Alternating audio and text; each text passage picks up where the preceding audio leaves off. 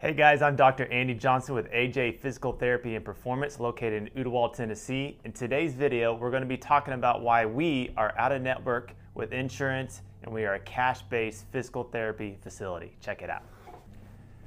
Okay guys, so we get this question a lot. Why don't we take insurance at our physical therapy facility?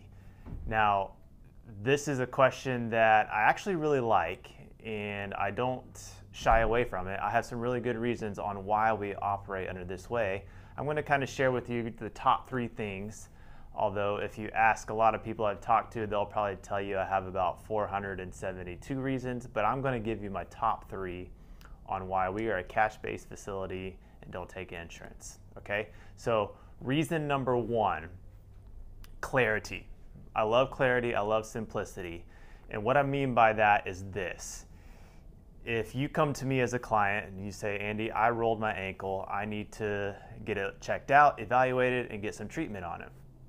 When you come and tell me that, I can have clarity with you in the sense that I can tell you exactly how much it's going to cost you per visit or per treatment.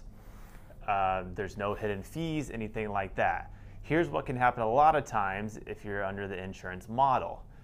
You come to me in that same scenario, and I can say, all right, well, let's check into your insurance. Have you met your deductible yet? If the answer is no, you're still responsible for 100% of treatment until you meet deductible.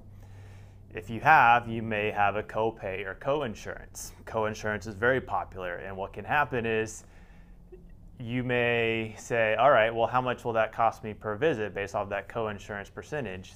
Unfortunately, in the PT world, depending on what treatments I use and what units I bill out, the cost may be a different amount. Therefore, I would not be able to tell you at the beginning of treatment how much it would cost. And guess what? You're going to receive a bill later at an unknown cost to you. In the cash-based world, I can say we are X amount of dollars per visit. No matter what you and I decide to do to get this thing better, here's how much it's going to cost. I love clarity. It allows you to plan for, okay, this is how much it's going to cost me. Now I can get my treatment and I know what I'm up for financially there. Okay, so reason number 2 that we are out of network with insurance. Being in this model allows us to stick to one-on-one treatment model. And what I mean by that is when you have an injury and you're working with your therapist, when you show up here at AJ Physical Therapy and Performance, you're working with your doctor of physical therapy one-on-one for an hour. He or she is not working with another client. It is just you and your therapist getting after it for an hour. We get a lot better outcomes that way.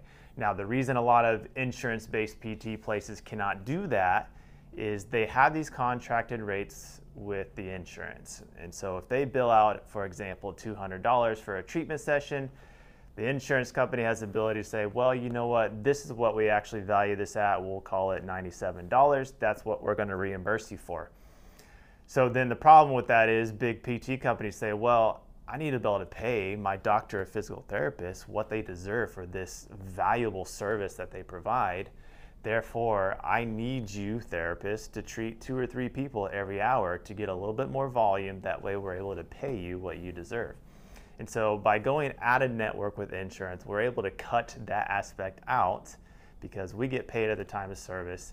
And so then we're really able to give you optimal outcomes by giving one-on-one treatment sessions with your doctor of physical therapy.